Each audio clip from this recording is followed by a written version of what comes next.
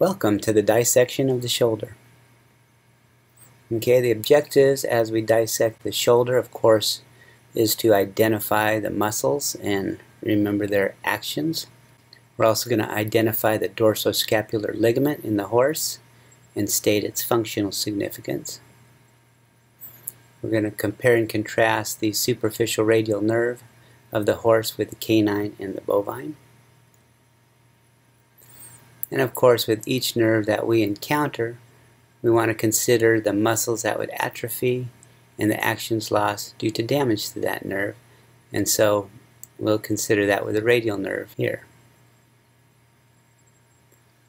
Okay, so here we've got an image where we've reflected the skin off the shoulder and the thorax. We see here the cutaneous trunci muscle. It's a little more extensive and it can be quite thick in some of these animals, but it does extend over the shoulder to produce what we call the cutaneous omobrachialis muscle.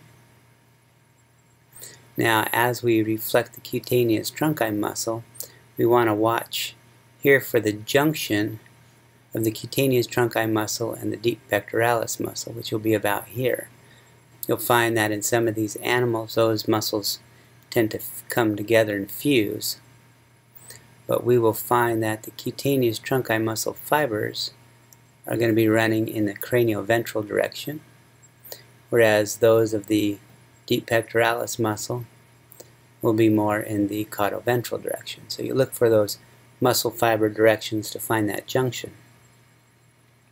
At that junction, we're going to find a prominent vein here. This is the superficial thoracic vein, also known as the spur vein. Think about it, that's about where the cowboy's spurs would be sitting as he rides. Coursing along with this vein, we can't see it here, but there are some branches of the lateral thoracic nerve. And if you recall, the lateral thoracic nerve is going to innervate the cutaneous trunci muscle. Okay, so now here we've reflected the cutaneous muscles and we've cleaned the fascia so that we have exposed the trapezius muscle. Remember, it has both a cervical and a thoracic portion. We have the latissimus dorsi muscle. About here we can palpate the spine of the scapula, giving us the infraspinatus ventral caudal to that.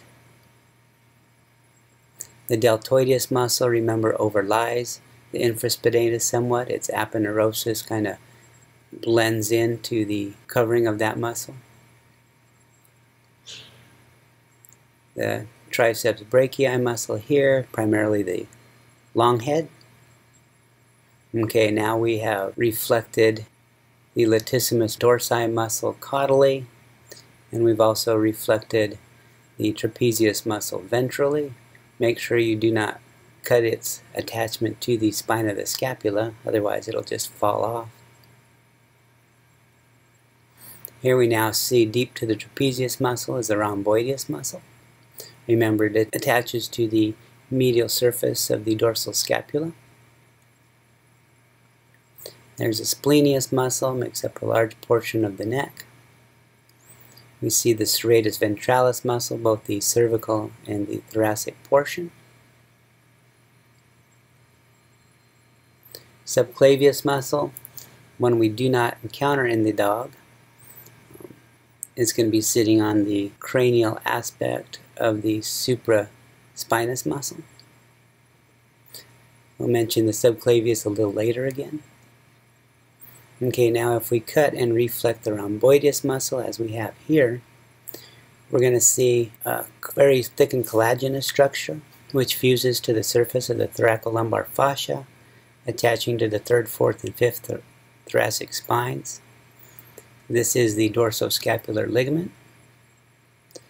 It does in fact give origin to multiple muscles such as the rhomboideus, the splenius, and the semi-spinalis capitis muscles. Its importance, however, in the horse can be better visualized if we look at this illustration here. So here we have the dorsoscapular ligament. You see here it's running deep to the rhomboideus muscle. And then you can see that it also sends multiple fossicles through the serratus ventralis muscle to attach to the scapula. We will actually be able to see these as when we cut the serratus ventralis muscle and remove the limb. This distal portion is more elastic, and so that when the limb hits the ground upon concussion, we're going to see that it functions in shock absorption. And then it's also going to restrict the range of the dorsal movement of the scapula during concussion. Okay, something else I want to demonstrate here is up here we've got the supraspinous bursa, which sits above the second thoracic spine, as well as often the third and fourth. Sometimes these become abscessed and fistulous withers. With this, sometimes we can get that infection continuing down fascial tracts around the muscles like this. I've seen it where it has extended through fascial tracts all the way down to the ventral abdomen.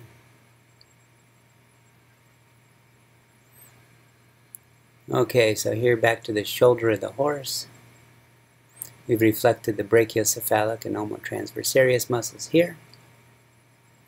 See the subclavius once again, supraspinatus, infraspinatus, and here we've got better isolated the deltoideus muscle. Remember that the horse does not have an acromial process, so there's no acromial portion to the deltoideus muscle. Sometimes students will make a separation right about here. Try not to do that, because remember there is no acromial head. There's generally just one head of the deltoideus. Okay, we can also see here the long head of the triceps brachii, and right about there is the division for the lateral head. Okay, here's a picture where we've reflected the deltoideus muscle, and this exposes branches of the axillary nerve and the caudal circumflex humeral artery. Remember that in the dog. Yeah, we found them going right into the deltoideus muscle. Okay, so to the bovine now. We've cut and reflected the cutaneous trunci. We've also reflected the brachiocephalic and omotransversarius muscles here. There's the trapezius muscle, similar to the dog and the horse, latissimus dorsi, supraspinatus muscle, infraspinatus muscle. There's the deltoideus. Now, deltoideus in the bovine is similar to that in the dog, in that we do have an acromial head. There's the long head and the lateral head of the triceps brachii. Now notice in this image I did not point out to you subclavius muscle, because the subclavius muscle is much reduced in the bovine. Let's look at it in the next image. Okay, so here what we've done is we've cut and reflected the brachiocephalic muscle. We're going to find a very small muscle right here, which originates from the cartilage of the first rib and then attaches to the medial surface of the brachiocephalic. That is the much reduced subclavius muscle in the bovine. Okay, here we can also see very nicely the superficial cervical lymph node of the bovine. Okay, remember, in these lymph nodes, bovine's going to be nice and large, equine's going to be multiple small. Okay, back to the shoulder of the horse.